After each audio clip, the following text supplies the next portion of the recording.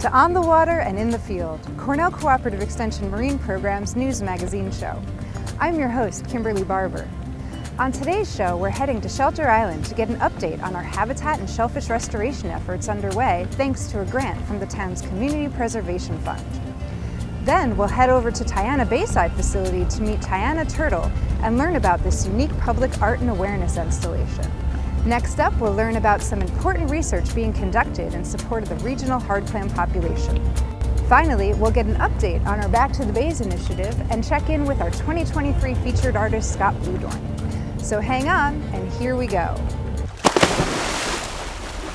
We've arrived on Shelter Island, where CCE Marine Program has been conducting an extensive effort to expand shellfish and habitat restoration in support of water quality improvement. Let's learn more and meet some of the supporters and collaborators working with us on this project.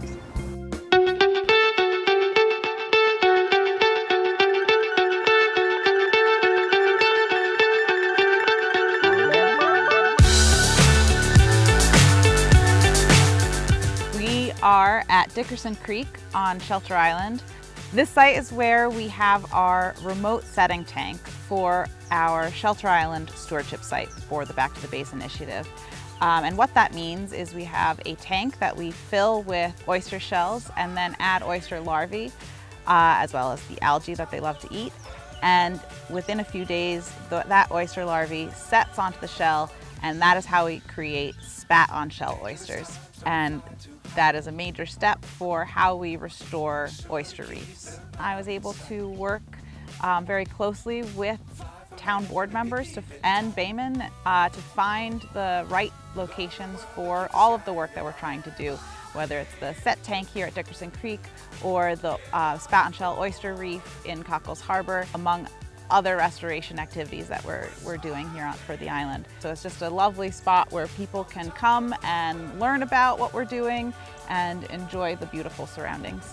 Last year, 2022, we were able to do a pilot project here on Shelter Island and started our spat-on-shell oyster reef in Cockles Harbor after doing, some outreach and speaking with the town board members and community members and the Water Quality Improvement Committee members. We were able to secure $200,000 of CPF Water Quality Improvement funds to continue and expand this restoration work. So that means increased hard clam seedings, as well as bay scallop seedings in spawner sanctuaries, which will help enhance the natural stocks in those waterways that we're going to be seeding, as well as the spat-on-shell oyster reef, which not only improves water quality, but also offers significant and very important marine habitat for crabs and finfish. We will also be working with our habitat team to plant eelgrass shoots. And the whole idea of this project is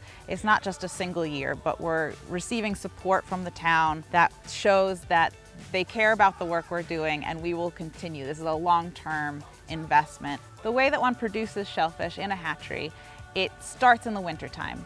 We bring in adult shellfish and we start conditioning them. We feed them lots of food and we increase the water temperature, and then in a controlled setting, we are ready to spawn them, which means we put them in a bath and the males release the sperm, the females release the eggs, and within a couple hours you see cell division. And then by the next day you see swimming larvae. In 2 weeks, the larvae are ready to set, which for clams and scallops, they don't permanently set to anything. They're able to continue to move around. So it just means they're getting to a stage of going from larvae to juvenile shellfish. Oysters, however, and this is an important facet of how we're creating oyster reefs, oysters permanently adhere to a substrate, and they prefer to look for other oyster shells. So you would get this 3D reef structure oysters setting onto shells and then growing eventually and creating this reef structure, much like coral reefs. A big part of our oyster reef restoration work is the shell. So how do we get all this shell?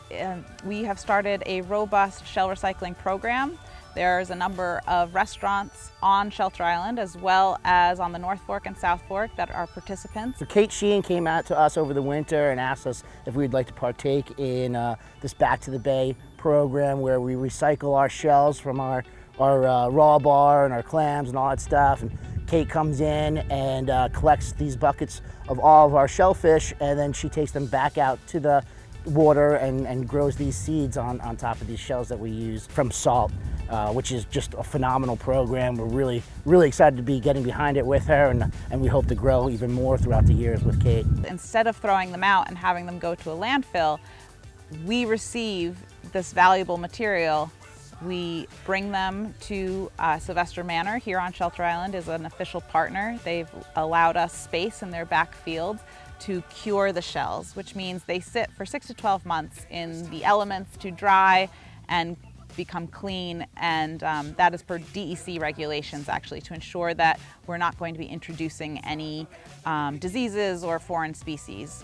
We had a great group show up to help bag the oyster shells at Sylvester Manor.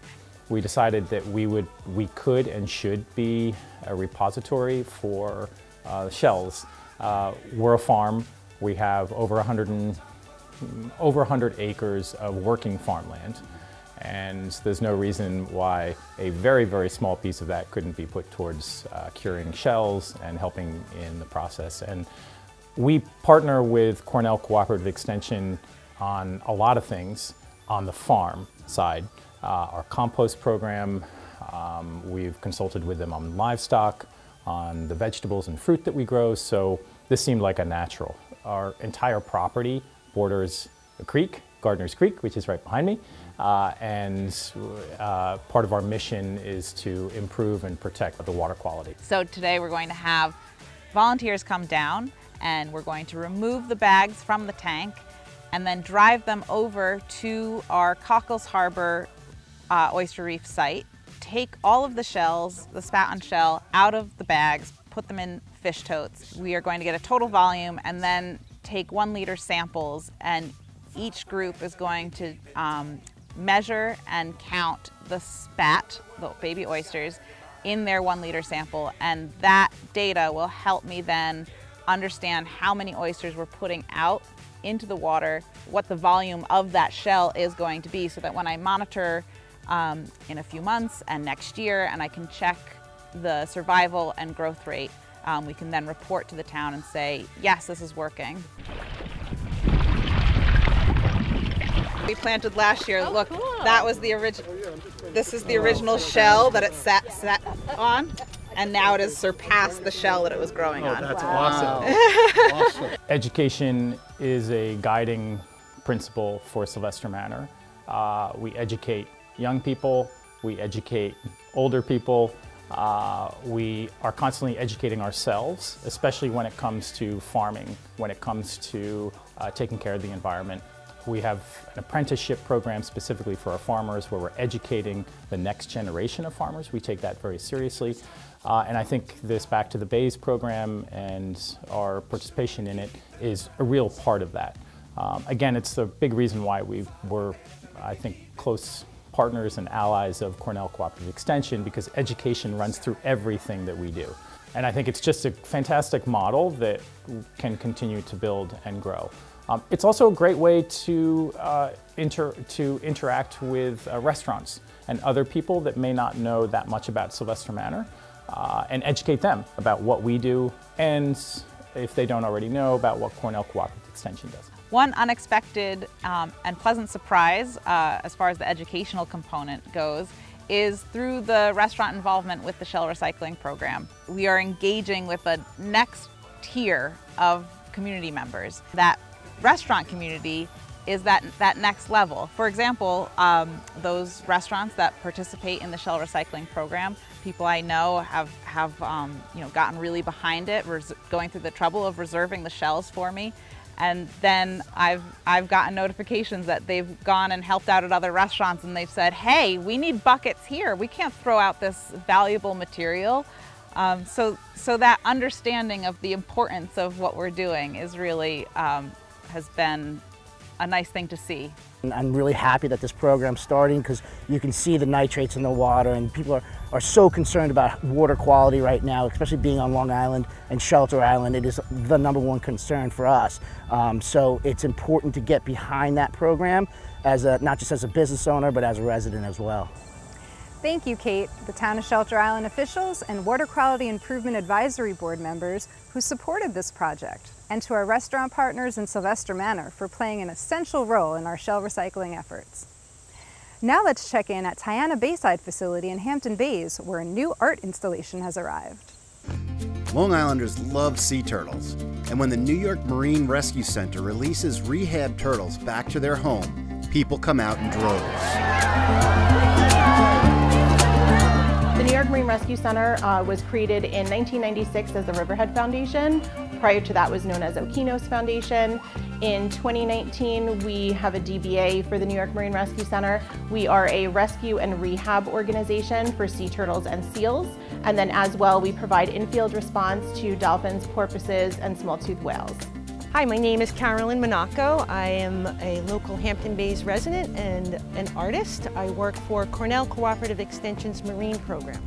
The turtle statue came to us through New York Marine Rescue Center, and they reached out to Cornell Cooperative Extension because they know the work that we do locally here at Tiana Bay Side, and there's the connection because the Marine Rescue Center does a lot of their releases right here across the water, and they thought it would be a great working relationship that we can have, a partnership. About 3 years ago or so, we had received some grant funding to create these sculptures, these sea turtle sculptures, to help advertise and promote and educate the public on sea turtles being in the New York waters. And so we had collaborated with 6 towns, Southampton being one of them, and Southampton coordinated with Cornell Cooperative to actually work with someone to paint that sculpture and then put that sculpture up. And I was given freedom to paint whatever I wanted, and I thought, being that we're here at Tiana Bay Side as an educational facility, I thought it would be really a great idea to take advantage of the fact that turtles love eelgrass and seagrass, and not many people know, but right here behind Tiana Bay Side there's a whole bunch of eelgrass beds naturally, and then also we're doing a lot of restorative work to bring in more eelgrass to encourage habitat restoration.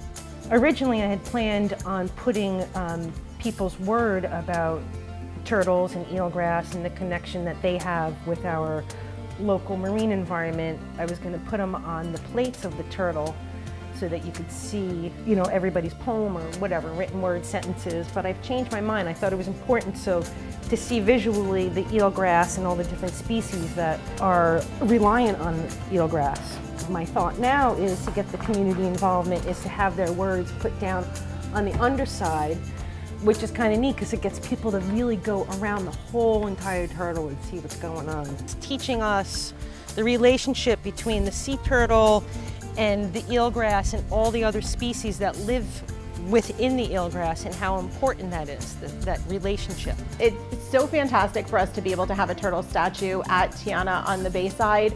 Southampton Township has been such an incredible supporter of ours for several years, always allowing us to do our releases there throughout the year, working so quickly in the permit office, and we truly appreciate that support. And so it's great for us to be able to be there all summer and, you know, early spring, doing sea turtle and seal releases at the ocean side at Tiana, and then having that sculpture there on the bay side. It's all about respect. Got to take care of what we have, and, you know, just a simple word, respect, means so much. Beautiful work painting Tiana Turtle, Carolyn. What a great awareness project in support of our local sea turtles and their habitat. New York Marine Rescue Center does so much to support these amazing creatures. Thanks for all you do, and we encourage you to learn more about the Tiana Turtle collaboration on our website. Moving on from turtles to hard clams, let's check in on research efforts being conducted to selectively breed these bivalves and create a more resilient clam population.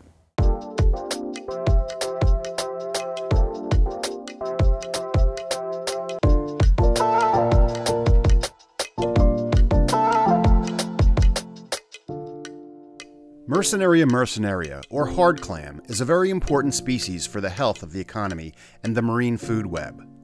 Growers along the eastern seaboard experience mortality-related loss in their hard clam inventory for several reasons.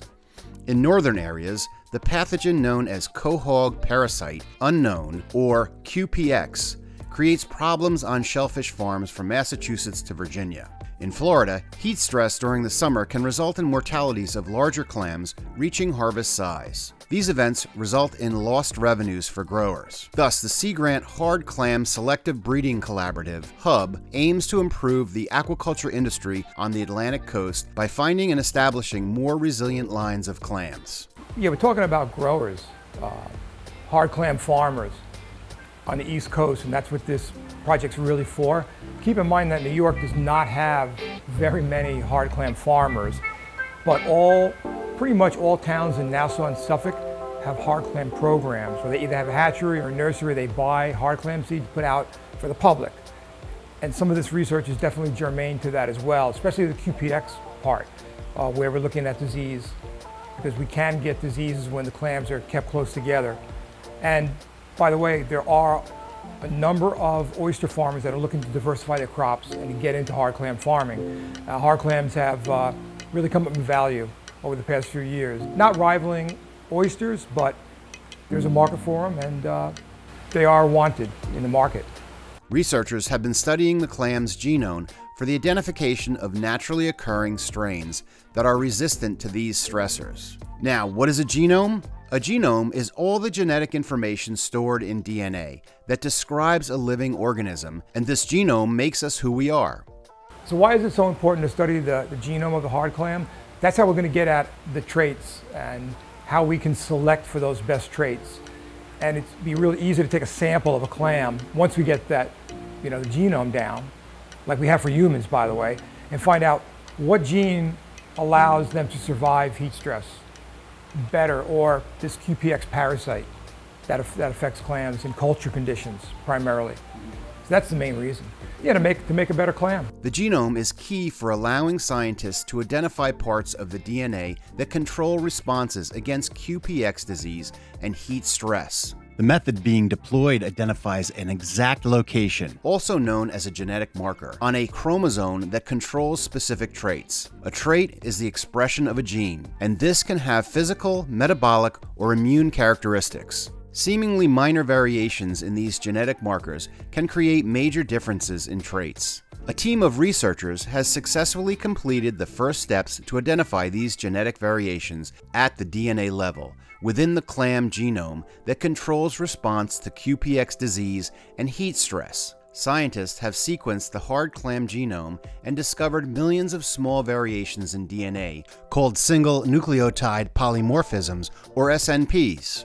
Genetic selection is expected to be more precise and efficient than traditional selective breeding. This selective breeding will produce genetic improvements so hard clam growers can reproduce these specific traits in future generations of their crops. Right, after a number of generations, we want to be able to take these clams that we spawn, and when they grow up to be broodstock, to be the parents, male and female clams, we can provide those to hatcheries up and down the coast. Maybe some of them will be more valuable in Florida than, say, in Massachusetts, which is as far north as we're really going with the project. The hatchery, whether it's commercial or municipal like ours here, we can select for a trait that we want. Like I said, we might not care about the heat stress like they do in Florida, but we're going to care about disease, and we're going to care about fast growth and the shell thickness to keep the predators at bay and to get a clam to market. Many areas of the domestic food industry use selective breeding to increase production. Selective breeding is different from genetically modified organisms, or GMO. GMO usually involves the introduction of foreign genes that didn't exist previously, whereas selective breeding is based on naturally occurring variations already in the organism.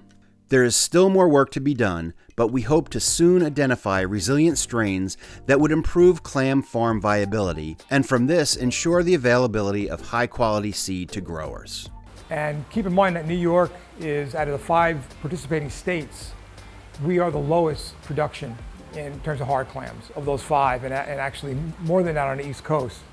And it has to do with a lot of factors. That being said, I think this project can help jumpstart the commercial farming industry on Long Island and get more people that are either growing oysters now or just want to grow clams in the future. I think it's going to help jumpstart that. And it could be in the next 5 years. So we'll see. Hopefully all of this great research will help in combating the impacts of disease and temperature on hard clams. Great work, Sea Grant, and the CCE collaborators working on this important effort. Before we wrap up this episode, let's get an update on what our Back to the Bays initiative has been up to this year, and learn more about all the programming and involvement opportunities that have been part of this year's Ways to Give Back to the Bays campaign. It's been another great year for our Back to the Bays initiative, and we've made amazing progress on our shellfish and habitat restoration work and expanding our educational stewardship session offerings as a way to engage the public in this important work. Thank you to all of our members and volunteers who have showed such a high level of support of all of our efforts. As our oyster reef stewardship sites expand, so does our need for recycled shell to support our spat-on-shell operation. Our Back to the Bays shell recycling network is going strong with new partner additions, Eddie's at Silver Sands Motel and Cowfish joining our lineup this year. We've been having a great time this summer popping up at these partner locations who have been hosting our Back to the Bays Oyster Happy Hours. These events will be continuing monthly, so we hope to see you at one soon. We've also been enjoying our monthly marine program lecture series at various breweries throughout the East End. So far this year, our talented staff has presented on a variety of topics from bay scallops to seahorses. We still have a few more lectures to go this year, and we've been archiving the recorded lecture sessions on our website, so check out backtothebays.org/lectures to get caught up. You may have met some of our Back to the Bays interns this summer at these events, and they were also busy working behind the scenes in our shellfish hatchery and out in the field with CCE staff. Thank you to Sophie, Joanna, Kaya, Lane, Jackie, Fiona, Lily, Peter, Anna, and Madeline for all your hard work this summer. You could check out our On the Water and In the Field blog for some great behind-the-scenes accounts of their experiences. We would like to thank our collaborators who are continually supporting our work through the proceed-generated sales of everything from bandanas, or shall we say clamdanas, that the Calamity Janes designed, to custom marine-inspired jewelry pieces by Manna Made cast from actual shellfish from our hatchery, and the beautiful oyster dishes created with reclaimed shell by Gene Stedman.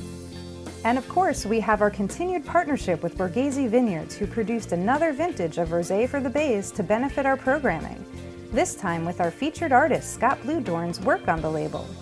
His artwork can be seen on all of our event and membership materials this year. We recently sat down with Scott to learn more about his process and inspiration behind his nature-based creations. Yeah.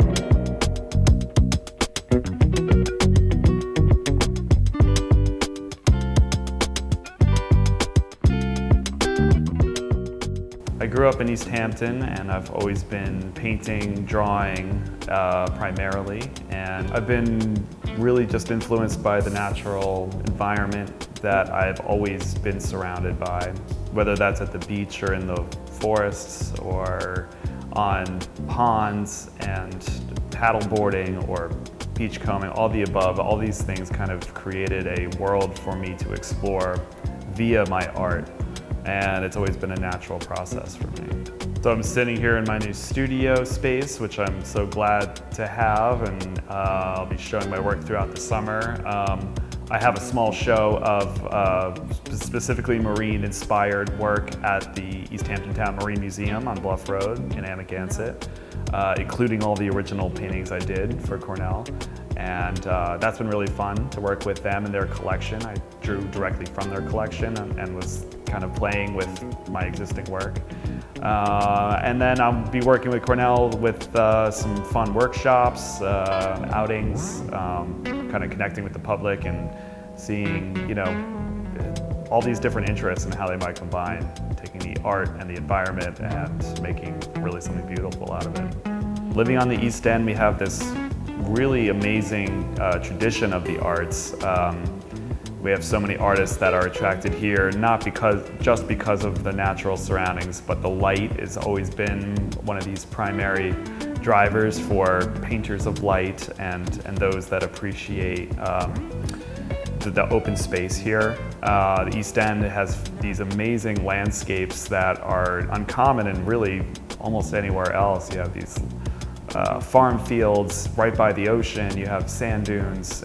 We have these very intact ecosystems that they're rare, and they're also really pretty beautiful to immerse yourself in. And I think where we live is extremely unique and special for that reason. I got involved with Cornell, I think initially with my interest with kelp and kelp farming as kind of a new industry for the East End. I've been involved with water quality issues for a long time. It's really close to my heart as a surfer and water person. And Cornell has been leading kind of the way in terms of aquaculture and best practices. And Back to the Bays is this amazing program that is kind of all the above. And it's amazing that you partner with the artists to further each side. So I like to use my art as a communication tool. So the Back to the Bays program, it really kind of came together as this nice collaboration. Art is a really great platform for raising awareness about all kinds of issues because it has an emotional aspect to it that science communication might not always get across. The language of science is mathematics and graphs, and these kind of things are useful from a data standpoint, but they don't really get to the core of people's emotional connection to the environment, to the world. And art, I think, opens up a portal for seeing things on a metaphysical sense. So what you can't get out of a book, or what you can't get from say a graph or a study, art really cuts to the core of an emotional experience, I think, and it's really important for that reason. Well, water quality is, really one of the most important things I think that everyone should be thinking about, and at this critical time, unfortunately, we have many water bodies that are really quite impaired. So this kind of education and program is one of the most important things I think that can be happening right now in terms of environment health and human health. So we should all be thinking about it all the time. We invite you to join us at our upcoming collaborative art and science programming with Scott, and to keep up with all of our opportunities to learn, do, enjoy, and give back in support of our bays. You can check out the events calendar on our website, or even better, become a member so you receive our update emails on all the great things happening throughout the year. Let's give back and get back to the bays. Thanks, Scott, for your incredible renditions of our key Back to the Bays species, and to all of our interns, volunteers, and program participants who have come out in support of our Back to the Bays efforts this year. Looking forward to more good things on the horizon, and of course we'll feature them in future episodes of our show. That does it for today, though, so see you next time on the water and in the field.